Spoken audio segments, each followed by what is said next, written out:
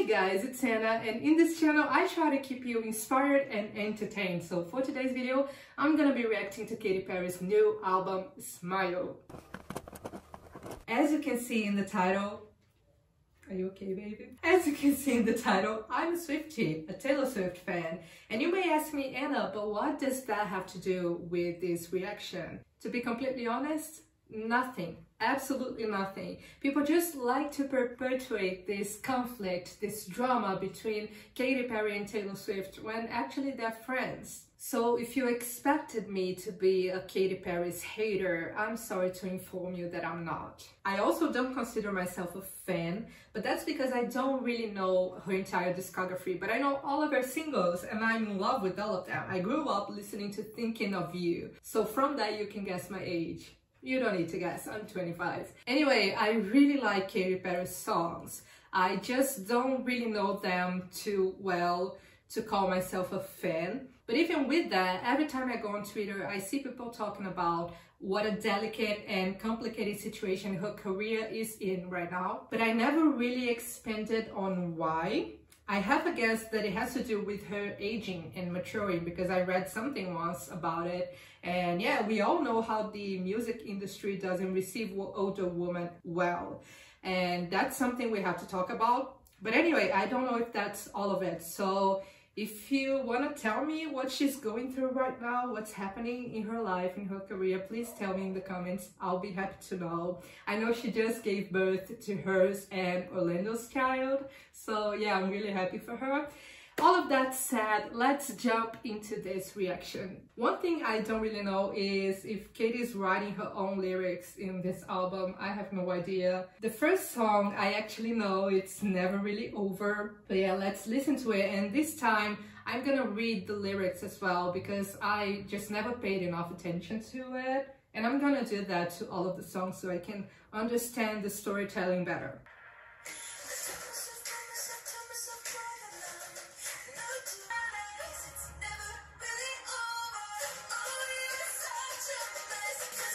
So I don't know about her personal life that well. I have no idea who she dated besides Orlando.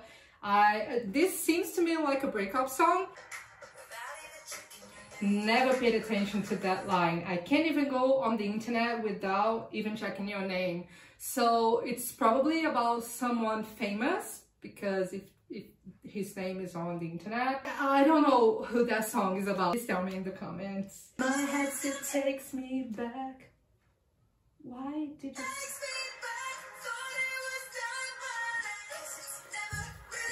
Really over just because it's over. I love her high notes every time. She has such a beautiful voice. I love this woman. I love this song. I have to admit, this wasn't one of my favorite singles. I remember when it was released, I wasn't so into it. I guess the last time I was really into a single of hers was with, not Dark Horse, no. I guess it was Chained to the Rhythm. I loved that song. And yeah, that was the last single that I was really addicted to. I remember not liking this one all that much. I didn't dislike it as well, but now looking at the lyrics and getting a little bit more insight into it, it's a great breakup song. Now we are going to the second song, Cry About It Later. Never heard this one. Let's see what I think of it.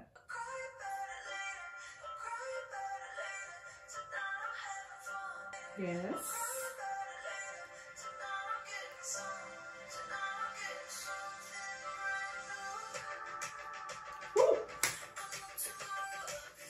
I love the beach. I love this. Okay, so this is what I'm getting so far. She just went through a breakup and she's not willing to cry about it right now. So she went to a club or something like that, and she's just hooking up with boys and girls apparently, because she's saying, you're not him, you're not her. Not sure if she broke up with a girl in that case. But yeah, I'm getting bisexual vibes out of this. I get bisexual vibes out of everything, so it might just be something that I'm taking out of my own head. But yeah, she's not ready to cry about this breakup yet. She wants to have fun tonight.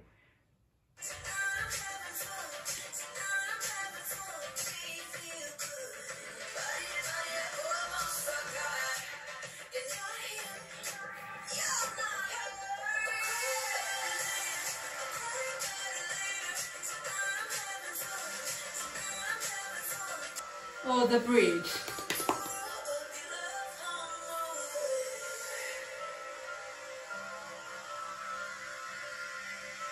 Yes.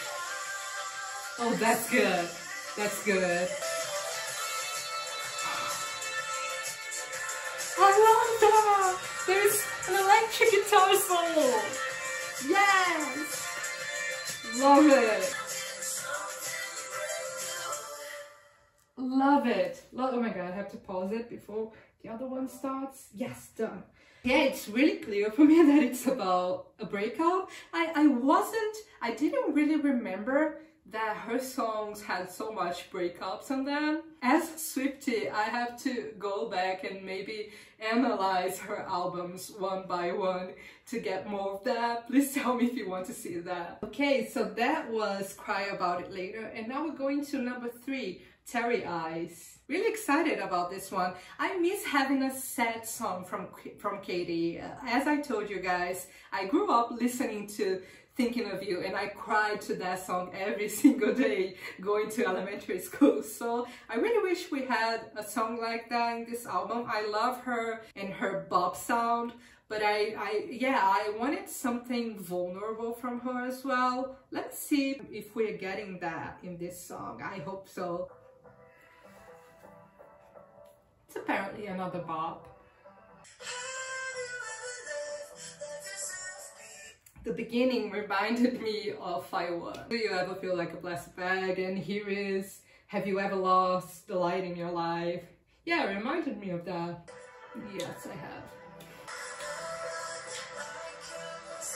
So far, the song for me, the way I'm seeing it and understanding it, it's probably about depression. Yeah, about when you lose things and people and things you value in your life and how you deal with that. That's how I'm seeing it. Let's continue. Yes. I love this. This is so catchy.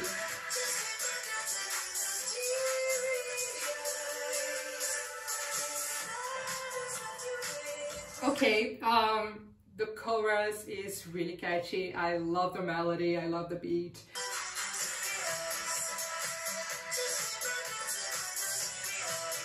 Okay, here's what I think about this song so far. I can't wait till lockdown is over here in my country so I can go to a club full of people and dance to this song with the lights turned down and just the disco lights flashing everywhere and a drink in my hand. That's what I want. It's a great song.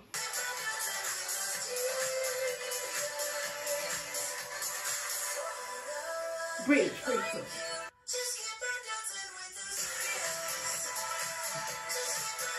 So good.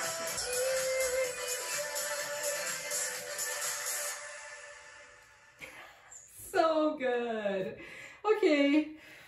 Yeah, that's it for me. It's a great club song.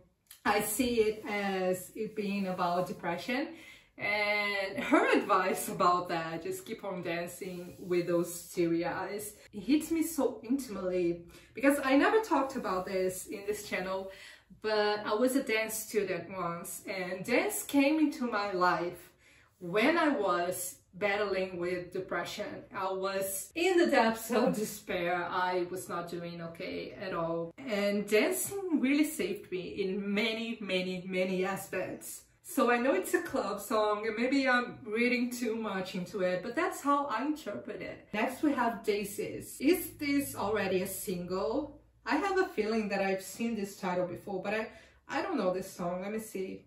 Oh, is it?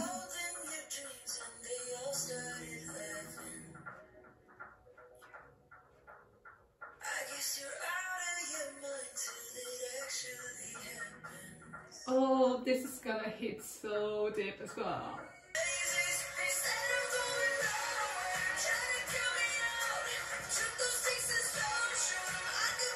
Okay, this is so beautiful.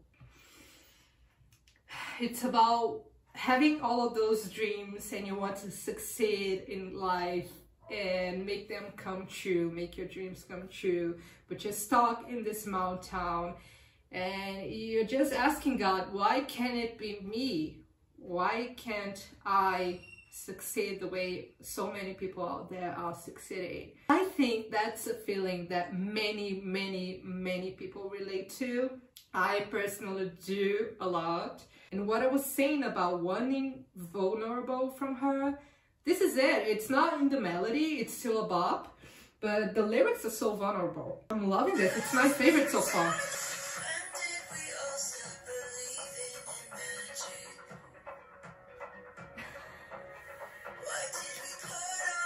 I have to stop this because this line right here, when did we all stop believing in magic? I don't even have the words for it. I'm a total, complete, freaky fan of fantasy and magic. And one of the things that I missed the most about my childhood was the way I felt about these stories, about fantasy stories, about magic, about, I don't know, Harry Potter, Narnia, Lord of the Rings, everything. I still love those stories. They still hit me with such a feeling of nostalgia. But when I was a kid, I looked at all of that as if those worlds existed and I could access them at any given moment.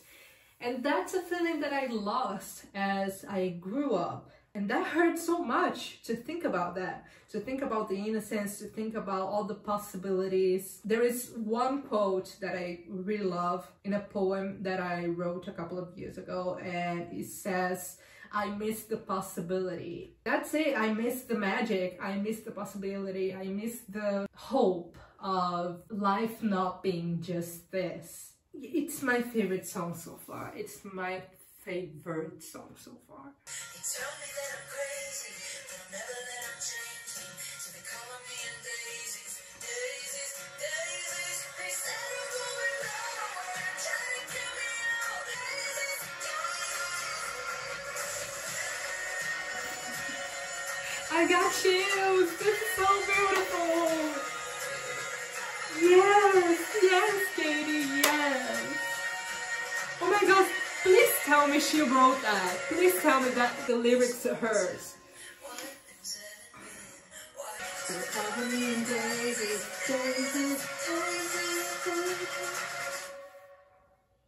Okay, one question, because I don't really know how funerals go in the US. But is the line, until they cover me with daisies, related to that, to when you die and people bring flowers? Because in Brazil, people don't usually cover the bodies with flowers. We just put a bouquet of flowers on top of the coffin. But yeah, that's what I'm getting with that. So I'm never gonna stop believing until, and I'm never gonna give up until the day I die. That's what I'm getting for this song. Such a beautiful message, so powerful, so beautiful. My favorite out of the 4 I listened so far. Next we have Resilient, track number 5.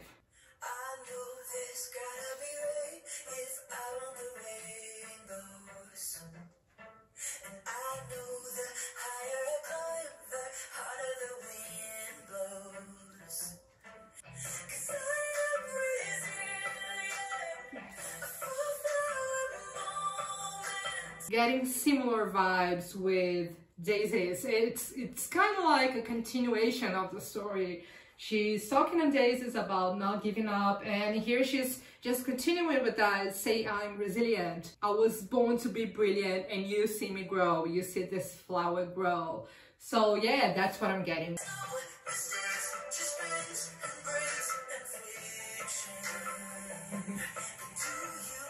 This is a beautiful line. That right there was a beautiful line. There is no mistakes, just bends and breaks and friction.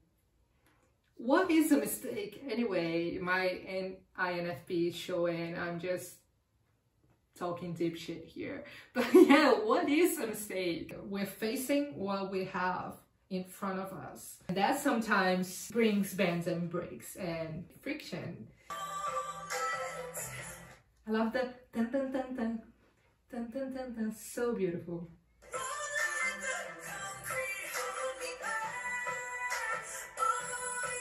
Okay, this is really beautiful as well. I won't let the concrete hold me back. I interpret that as society. I won't let society hold me back. Everything that's demanded from us and everything society expects us to do and how they want us to mold ourselves into this thing they already molded as the ideal life and the ideal person. And she's saying, no, I won't concede to that. And I won't let society hold me back.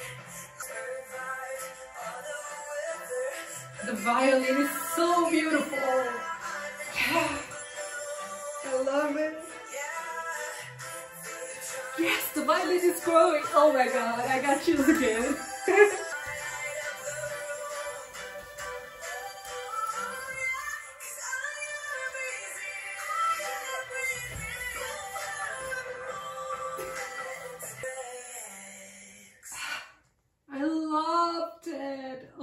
God. Daisies and Resilient, definitely two of my favorite songs so far. So beautiful, such a beautiful message. I just love it. Now we have Not the End of the World. Seems like that Netflix show's title, The End of the Fucking World. Did they cancel that as well? Netflix cancels all the shows, so I wouldn't be surprised. Track number 6, Not the End of the World.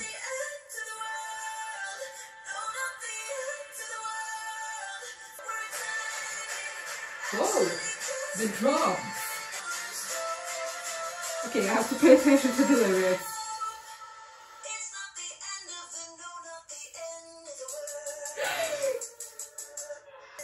I know we don't want the parallels here, but I have to do this parallel. It reminded me of I Did Something Bad of Taylor. The change of the beat and then so beautiful. Okay, let's go on.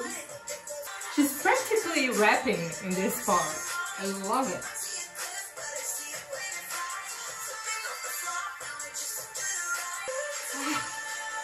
The violins again. I cannot with the violins. I cannot. Now, down.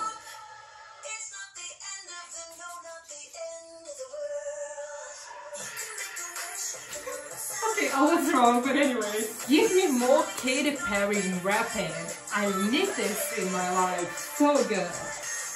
I might be completely wrong with the direction this song has taken, but I think it has to do with, again, I don't know about her personal life. I don't know if that's the problem she's facing right now in her career, but I think it might be her talking about it's not the end of the world for me, for my career, for my art, for what I do. And so throw on that fancy attire and just keep on making music. I think that might be the direction she's taking the song, or I might be biased because, again, I don't want to be making parallels. But Taylor has the song on her new album Folklore. It's called Mirror Ball, and she talks exactly about that, about her insecurities of getting known and people not paying attention to her music anymore and not wanting to see from her, to hear from her. And I don't know, that might be what this song is talking about. Please let me know if there's some hidden message that I didn't get.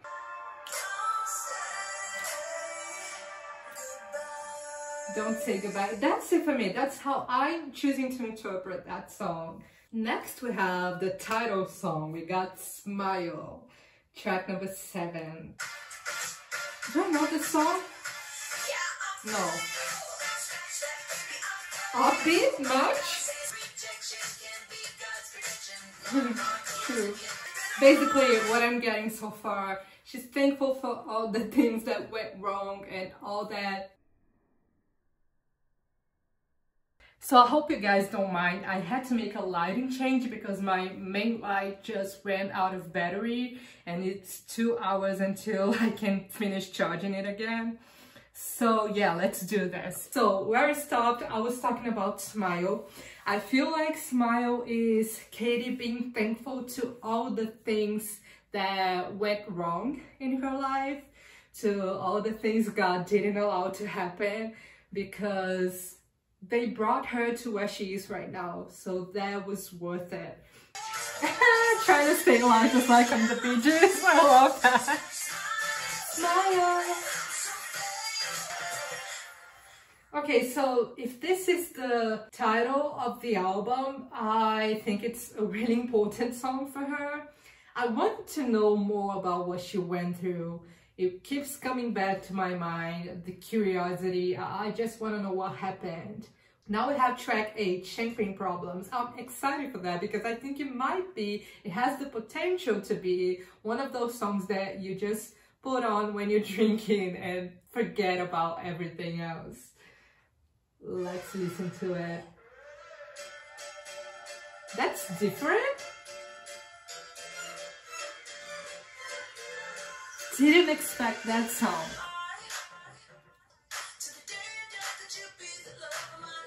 Oh, so sweet. Is it for Orlando?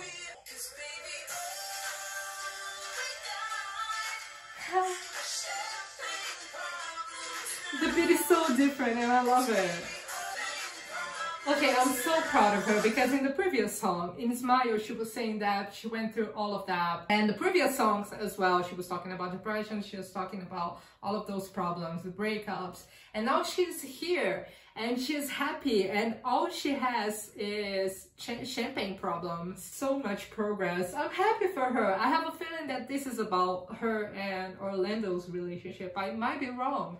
But yeah, it seems like it. Now they're celebrating, now they're having a baby. And oh, I want to find that kind of love in my life as well. So sweet. Oh, it isn't over yet. Interesting.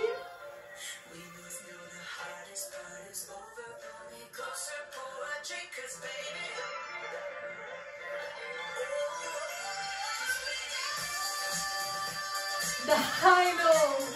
Yes. What is that instrument in the background? Is it a violin? It's just so old school and I love it. It could be cheesy, but she uses it in a way that is so nice. I see a storyline now. Like she's really telling the story. I don't know if it's her story, probably. It was such a sweet song. I loved that. And now we have track number 9 with 4 songs to the end. This is Tucked by Katy Perry. Why am I expecting this to be like an anthem in RuPaul's Drag Race in a lip sync someday? It's got the vibes for RuPaul's as well. Me when I have a crush, I just imagine things.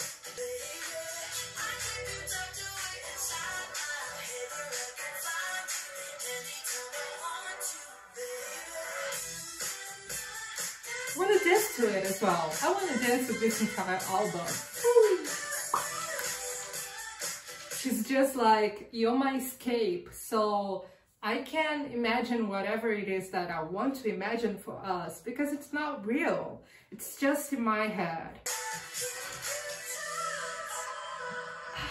I love that bridge. Yes, the echo in her voice.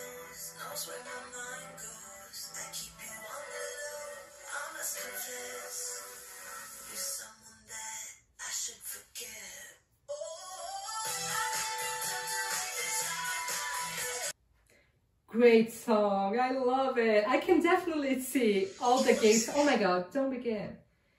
Oh, it's just an ad. Wait. I can definitely see all the gays dancing to that. In RuPaul's Drag Race, that's the image in my mind. I'm sorry. But yeah, it was a song about a crush, probably, or something that you feel for a person, but it's just platonic. So you can do whatever you want with them in your mind. You don't need to ask permission because that just exists in your mind, that realm of reality that is just fiction. Now we got track number 10, Harleys in Hawaii.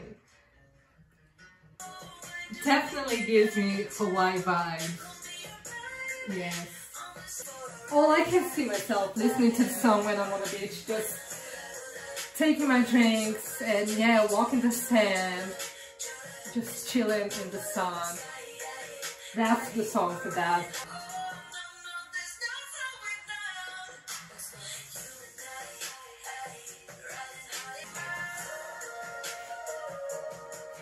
Yes, I'm vibing to this. I'm vibing so hard to this. Really good.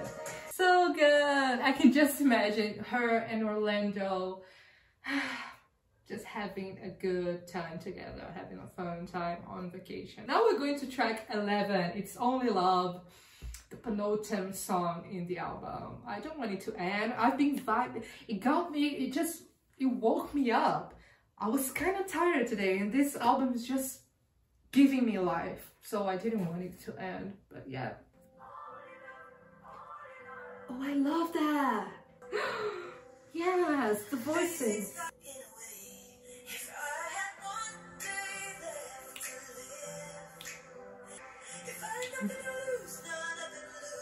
Yes, that's so true. If the world was ending, if I was to die today and I knew that, I would have nothing to lose. I would say whatever I wanted to say to whoever I wanted to say it and not lose any more time, not 1 second.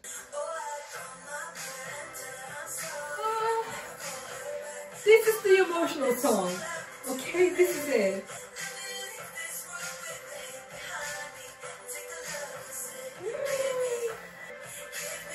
I'm living for this. I have to read that verse because that verse is everything to me.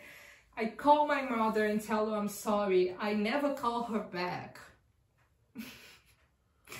I live away from my mother as well. She lives in another country and she's always sending me this long voice messages, and I mean like 30 minutes voice messages, and I never answer her properly. I don't know how to talk anymore. And yeah, that's a thing I would do as well. If I knew I would die today or tomorrow, I would call her and apologize. And then she says, I pour my heart and soul out into a letter and send it to my dad. Yes, that's exactly what I would do as well, because I don't ever talk to my dad about important things. I wasn't raised by him, with him, so I don't feel that closeness. But I love him so much and he loves me so much, and that's what I would do as well. Let me leave this world with the hate behind me and take the love instead. That line. Let me leave this world with the hate behind me and take the love instead. Oh my God, that's so beautiful, Katy. I cannot. I can't with this song. This is the song I was expecting for, and I'm glad that it's come after all of those other songs, because it just fits into the timeline and the storyline so well. I'm in love with this. Only Love is not... I loved Daisies as well. It's so relatable, about dreams, about expectations and hopes. But Only Love, it's hitting me in the emotional side of me, right in the heart that I don't have. So, yeah. The high notes! Oh my God, the time I wasted, lost in my head. That's so true.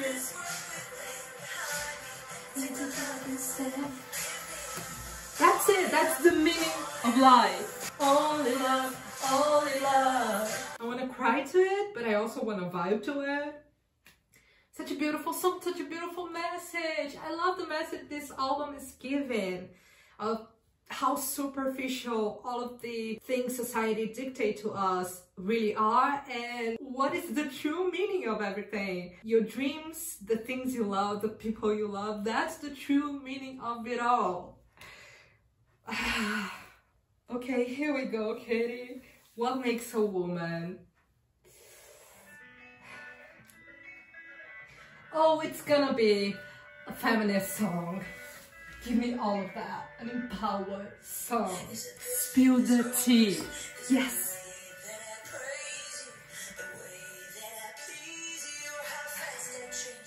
Yes. Oh yes, yes, yes, yes, yes. What makes a woman? Is it the way that I talk? Is it the way that my skin is soft? Is it the way that I please you? Or how fast I change my mind? That's a feminist anthem right there.